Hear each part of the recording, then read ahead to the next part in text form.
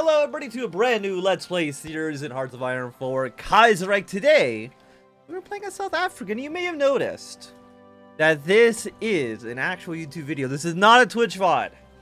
It's an actual YouTube video, which I know is in crazy, because I don't know last time we've actually have done a HOI4 YouTube video. We did a little bit of the CK2 stuff, that was YouTube. And again, we're going to be doing a little bit more of that coming up this week. But there's been a new update for Kaiserreich. Mainly is we have like officer cores here now that actually work. We can choose advisors. That used to be in the game many years ago. They took it out for... I don't actually know why they took it out, but they took it out. They've added it back in. That's nice. That's nice to know. Well, we're playing in South Africa. They got a re-amped focus tree. We are just going to be doing the basic Entente route, because we've done Socialist South Africa before. But this time, we're just going to go simple Entente route. This isn't available. It's going to be an Army and Navy experience. I will take that. How many trains do we have? 5. You know what? Just for right away, I'm just going to take these 15 trains. And we're going to go with all of our basic technologies here. Construction, production efficiency, as well as research. Our industry right now, we're at 319. I'm going to go 1 military factory for now. Put that in Cape Town. Don't worry about you, don't worry about you. Don't worry about any of these right now. 18 steel's not bad. Actually, what do we have in terms of resources? We got a lot of chromium. Very little steel, a little bit of tungsten, and nothing else. And we have 3 military factories. Probably just put that on rifles for now. We have 5 units. I'm pretty sure they're all essentially garbage. I'm not going to worry about that now. Let's put you guys around Cape Town. And now you can see in the officer corps, you can actually assign roles now. So that's nice.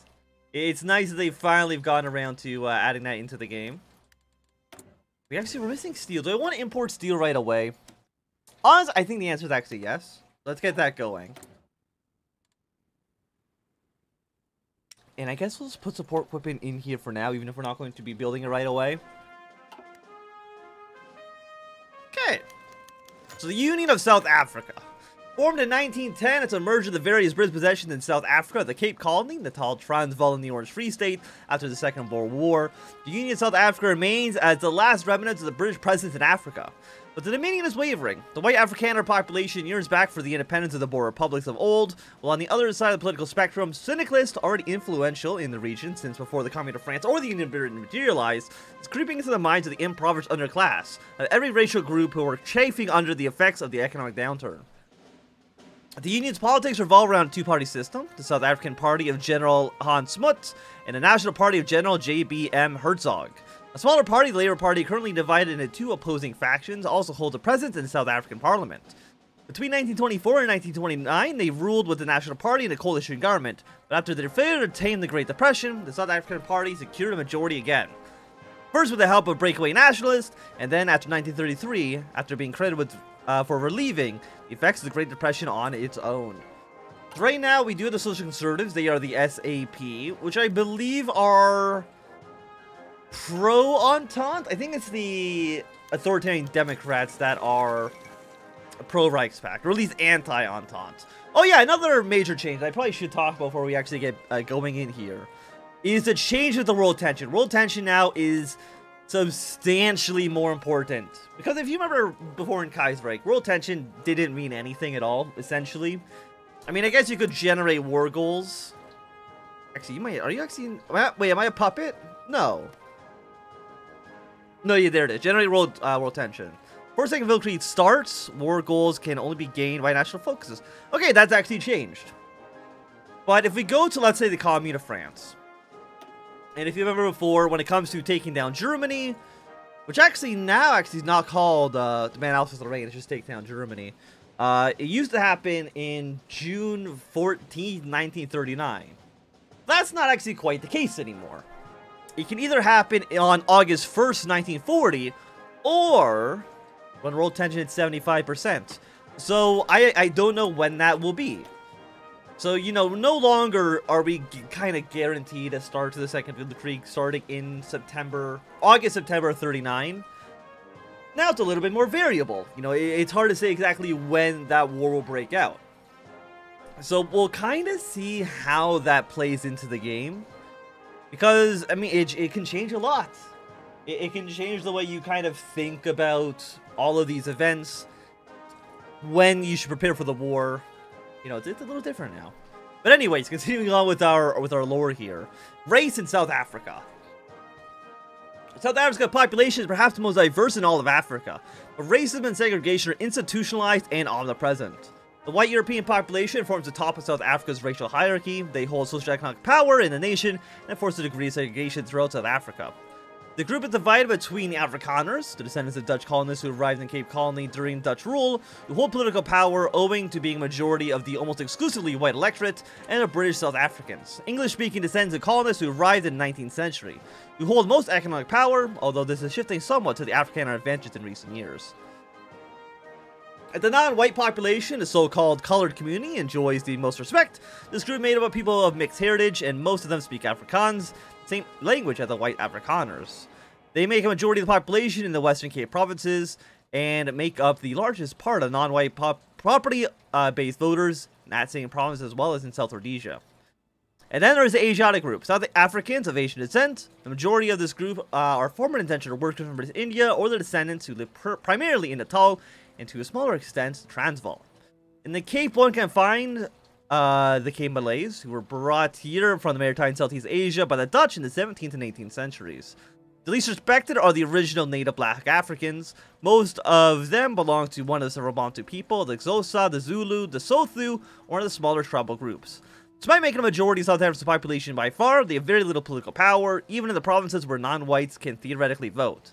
But very few of them fulfill the needed property requirements. With an entrenched white electorate, hopes for reform are dim. We could train some more units. Even no guns. So you know what? For now, we won't worry about that. And the South African Act. South African Act of 1909, passed by Westminster, serves as the Union's constitution. The Union of South Africa is a unitary state rather than a federation, with each colony's parliaments abolished and replaced with the provincial councils. The National Parliament consists of two parts, the Volksraad and the Senate. The Volksraad members are elected mostly by the country's white minority under the first past the post, although the franchise varies dependent upon the province. In the Cape and South Rhodesia, a qualified franchisee based upon property and education requirements is in place, while the vote is whites only everywhere else. The Senate is appointed by the Electoral College, consisting of members of each of the 5 provincial councils and members of the Volksraad.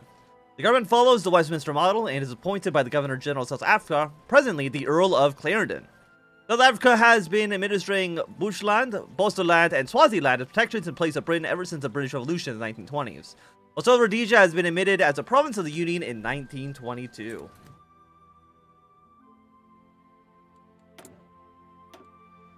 So where do we... I see that we don't have enough manpower. So we don't have in Botswana. I'm guessing, yeah, you're still in oversight. If you just go to local police force, usually that's a little bit better for us. So what are we missing? We're missing guns. 37 rifles. I mean, that's not so bad. Also, I guess we won't have you here. Let's just put you on the border in the north. Not that I think we'll be going to war with Middle Africa anytime soon, but just as a precautionary measure. Just in case. The passing of King George V. The King of Great Britain and Ireland and Emperor of India George V has passed away in exile in Canada. While in Canada, preparations are made for the funeral and the ascension of his eldest son Edward to the thrones of the Dominions, South Africa included. In the theoretical throne of Great Britain, life goes on in South Africa, with most of the Afrikaner population passively or actively pursuing a republic, and in native, colored, and Asiatic communities largely indifferent to a foreign monarchy seated thousands of miles away. Mourning over late king remains mostly confined to the English-speaking white population, and a more or less obligatory procedures for the Dominion government, like declaring a state of mourning and hanging the national flag at half-mast on public property. So because we're social conservative, this means we can only assign social conservatives. Actually, do these guys not have... Oh, they might not have parties anymore. Only parties out there dynamic. National populist. I'm assuming some of these can only be if you're socialist as well. Yes. Okay, so there's kind of like 3. There's like the liberal politicians, the reactionary politicians, and the revolutionary politicians, which is typically how Kaiserreich sorts out the different ideological groups here. Port Elizabeth North by-election. South African People Party representative in the Volksraad for Port Elizabeth North, Charles F. Kaiser, has passed away last year. Even if the constituency cannot be left unrepresented, a by-election is being organized. The seat is evidently desired because there are 4 prospective candidates. The SAP evidently wants to defend its continuity, but Madly Labour and National see the opportunity to snatch a seat.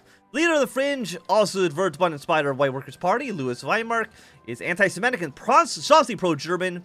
German South African has also made a bid for the seat. Okay, so let us go.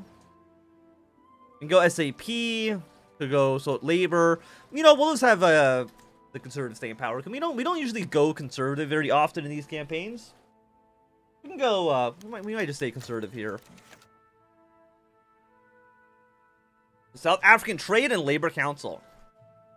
Established in 1930, the South African Trade and Labour Council, the SATLC, is the largest unified trade union body in the whole country.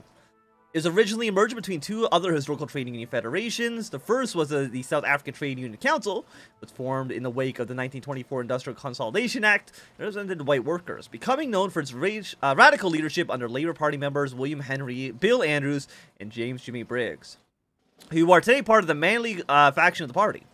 The second is the far older Cape Federation of Labor Unions, founded originally in 1913, designed both the white and colored workers along the coast. It was led by trade union veteran Robert Barr Stewart. The SATLC formed from these 2 entities. It is more or less dominated by the old Trade Union Council, with a heavy focus on the white worker and the moderate politics of the Labour Party. Ideologically, there is a strong reformationist belief among the union rank and file, but the inner bureaucracy of the SATLC is known to be under the sway of the more radical, popular trade union leaders who managed the organizing efforts. A few of the leaders in the SATLC's affiliated trade unions are also well known to harbor racist views, while the average white South African worker and union member typically leans towards a moderate or extreme social attitudes on race. The key members of the SATLC's leadership, such as Andrews, have expressed hope for mending South Africa's racial struggles through the new radical policy of parallel unionism, hoping to one day unify black and colored workers under their own separate but equal system of trade unions. In no small part, thanks to Andrews, an informal alliance exists between the SATLUC and the more radical left-wing groups in South Africa, most notably the ICU and the ISL. Despite these schisms within both Labour Party and the broader left over the merits of recognizing the syndicalist ICU, it currently seems that though the SATLC remains on the side of the unified proletariat of all colors, even though the disgruntlement among the white workers is becoming more and more apparent as the years pass. Okay, again, we're not going to be going for any of these guys up here. We're not going to be going any kind of, like, socialist route. What are our factions? We have our national spears. We have negative 5% political gain. We cannot join any wars. We have bad stability and horrible war support. And political power gain, plus 20%. Terrible recruitment. Horrible stability and pretty bad production efficiency cap. Fantastic. So we'd like to try to get those fixed up when we can. The International Socialist League. Founded in 1915, the International Socialist League is the primary syndicalist group operating in South Africa and is established in the neighboring territories of German and Portuguese colonial empires. It has established branches all across South Africa and formed the first black African trade union in the country, the Industrial Workers of Africa, in September of 1917. It also formed a number of other unions among people of color, while the leaders of the organization itself are mainly drawn from the radical wing of the white working class. The Industrial Workers of Africa, founded with their help, would merge into the Industrial and Commercial Workers Union, which has substantial black, African, colored, and Indian membership. While the South African Labour Party has remained apart from the ISL due to the more progressive stance on race relations, more radical members push for reconciliation. In the meanwhile, the ISL and the affiliates in the ICU campaign for political reform in South Africa and organized resistance to the worst excesses Van Goren commits against the native population in Middle Africa. So stability is just constantly going down lower and lower and lower and lower. Okay, we're being invited to the Imperial Conference. We're not going to read these events. These are bog standard for any autonomous country. So let's see, is anything else changed? I mean, we do see that Austria, all the little puppet states are now white as well. So that's one change. But I think other than that, like, there's nothing too crazy, I believe. I think Uruguay might be a different color, but maybe that's just me. Black money hit South Africa. A week ago, the German stock market collapsed, plunging the world into depression. Since the advent of the Great Depression of 1925, the PAC government in power at the time, a coalition of the National Party and the Labour Party, a smaller party of chiefly English-speaking white miners, elected to deepen trade ties with the still prosperous Germany to limit the effects of the crisis with limited success. The Smuts-Rose government that came into power in 1929 kept these arrangements in place, and as such, the woes of Black Monday did not skip South Africa. The crisis had a terrible effect upon the South African economy. Unemployment has risen markedly, as many companies that depended upon the German export market have gone out of business or laid off white workers in favor of cheaper native labor. What are we doing? Right now we're doing the SABC. Stability, war support. We get radio for free. You know, that's not bad. I'll definitely take it. So once you're finished, we will immediately go for the response to Black Monday. We probably want to go for the Consolidation Act, I believe. I know one of these brings about the socialists, but I don't remember exactly which one it is. South Africa's gold, 5%, not bad. I mean, a research lot right away is also pretty good. And uniform military expansion. Again, I don't think that's going to be a top priority for this government. Because, I mean, we're not going to be really going to war with too many people, I think. Okay. We're almost at 100 political power. Again, you guys, I think, are 150. You're also 150 now. Okay, so these have gone back up. These used to be 100 each. They're now up to 150. So they've definitely changed some more stuff here. What about you? Just a small amount of gain. Naval doctrine cost. Schmutz is hired elsewhere. Is he... Do you think because he's a field marshal, I can't make him... No, okay, he's... Where's he? Okay, so he's... the prime minister, I think? I know there's... I think, yeah. Yeah, you're the second in command. Okay, so because you're doing that, you're not allowed to be our military guy. That's fine. So you could just... I mean, 5% reduction on everything, a little bit of base gain... You know, I'll take it. I think that seems completely acceptable. The industrialist lobby. In the first decade of the Dominion, South Africa's political system had been made up out of the Afrikaner-led South Africa Party and a smaller British-led Unionist Party. The party of the English-speaking mining magnates, the likes of Cecil Rhodes and Letter Star Jameson. When the National Party rose and Republican sentiments along with it, in combination with the Unionist decline, they eventually agreed to merge into the South African Party.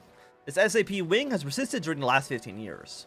Standing in their way of political and economic dominance, however, is the Industrial Consolidation Act. This legislation that was passed by Herzog coalition government with Labour Party in 1924, and which was later upheld by Smuts' SAP government.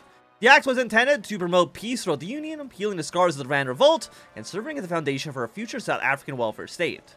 It legalized trade unions and granted them government recognition, on the condition that their activities would be moderated, and a period of consolidation between employee and employer would be imposed in the event of labor struggles, with mediation from the Ministry of Labor before strikes could legally be launched by a union. This bargaining process also excluded black workers from unions, with the hope of elevating the position of white laborers and sowing racial discord among the left. Though some informal arrangements exist where white workers have argued on behalf of their black colleagues, the act ensures that blacks have hitherto never been recognized as actual employees. They're set down to be a double-edged sword, as while it suppressed the revolutionary left, it also granted white workers immense influence during the British Revolution and a subsequent Great Depression. Forcing corporations to raise wages and guarantee jobs for whites at a time when many in the industrial lobby were desperate to switch to cheaper black labor and keep wages low to avoid inflation. The lobby has also openly decried that the vast concessions granted by the Industrial Consolidation Act will make the effective recovery from current Black Monday crisis next to impossible, with many of its members begging us to repeal the act in order to keep the inflation down, maintain foreign investment, and prevent the exodus of capital from Anglo-run industries. Union sympathizers in our parliamentary group expect us to repeal the Consolidation Act. Yes, we can do that. Do we... Okay, Senegal's taking over Australia. You are... Yeah, so Mexico's gone totalist. That's completely okay. That just means you're basically not going to be in the International, which completely works out in our favor in the long run. So I'm okay allowing that to be for now. Track Canadian investments. Not giving a demands. Current ruling party, social democratic, social liberal, market liberal, conservative. Because right now we are the South African party. We're not the nationalist party. Okay. The Imperial Conference is 36. British delegation has spoken. I don't know if we get to make a demand here. Yes, we can. Cheaper industry, consumer goods, construction speed. Probably want to go for construction speed, I think. For right now. There we go. It also gives us, 10% consumer goods reductions is pretty nice as well.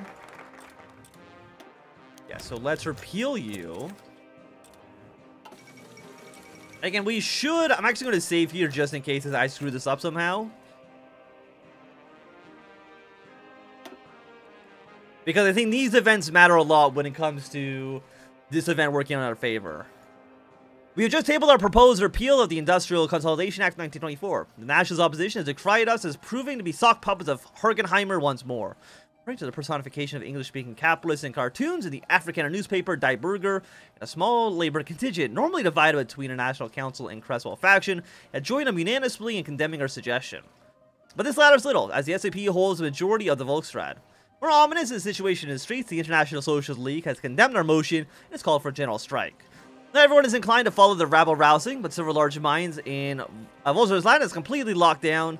For the owners, this may be a setback that cannot be overcome in combination with the crisis if we do not act soon. So no matter what, we're gonna have strikes. Send in the strike breakers. At least for right now.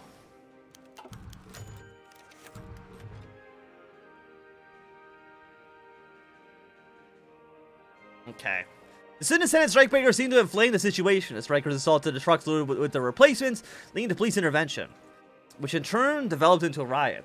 The Iran mining town of Boni, which has also been a hotspot in the 1922 revolt, armed rioters have forced the police to retreat from the town entirely. While elsewhere, the town of Brixpet and several suburbs of Johannesburg, rioters have taken control block by block. To make matters worse, news of the brutalities have reached outside of Iran, and strikes in solidarity with them are being called among dockworkers in Durban and Cape Town. The scope of the crisis is quickly growing to meet the one in 1922. What are you? The rise of the Regiment of Stone. Disturbing news from the coal mining town of Ermelo in the Transvaal has arrived. A group of armed Zulu men have attacked the local bank and have taken away into the Dragsbar Mountains with what were supposed to be the wages for the miners. According to reports from eyewitnesses, the robbers claim to be a continuation of the Nivides, historically feared gang, which lost much of their provenance, at least outside of the prisons, as a unified entity. Following their leader, Nuglo's disavowed following and encouragement of the authorities. Very cool, very cool. So we're at least going to wait until we're past this crisis to end this episode. Okay, we're going to do another save here.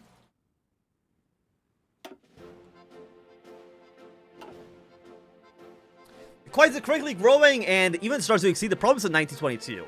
Unlike back then, revolting workers have also securing ever-increasing control over Durban and Cape Town.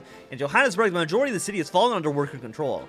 In Pretoria, panic among functionaries is rising, and parallels being drawn between a mining strike in Wales in 1925 and the one that has caused the crisis. Prime Minister Smuts remain calm under the circumstances, however, arguing that, unlike in Britain, these white strikers have very little ability to protect power into the South African hinterland. The cabinet debates two options, sending in the military immediately, which would quickly pass the crisis like in 1922, but would likely come at a large cost of lives on both sides, or use the military purely as a defensive manner, which would undoubtedly end the strikers' advance, allowing us to isolate them.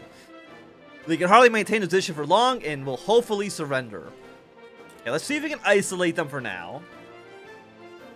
Maybe that'll work, maybe it won't. By the way, what happened in Afghanistan? Did we win? Okay. We did end up winning there, which is nice. We also have response to Black Monday. I didn't even realize that this was an option for us. 30% employment, 0% inflation. 402 million pounds, abandoning gold standard. Tariffs. There we go. Spend 2 million pounds on that. That should be okay. Hopefully it'll be okay.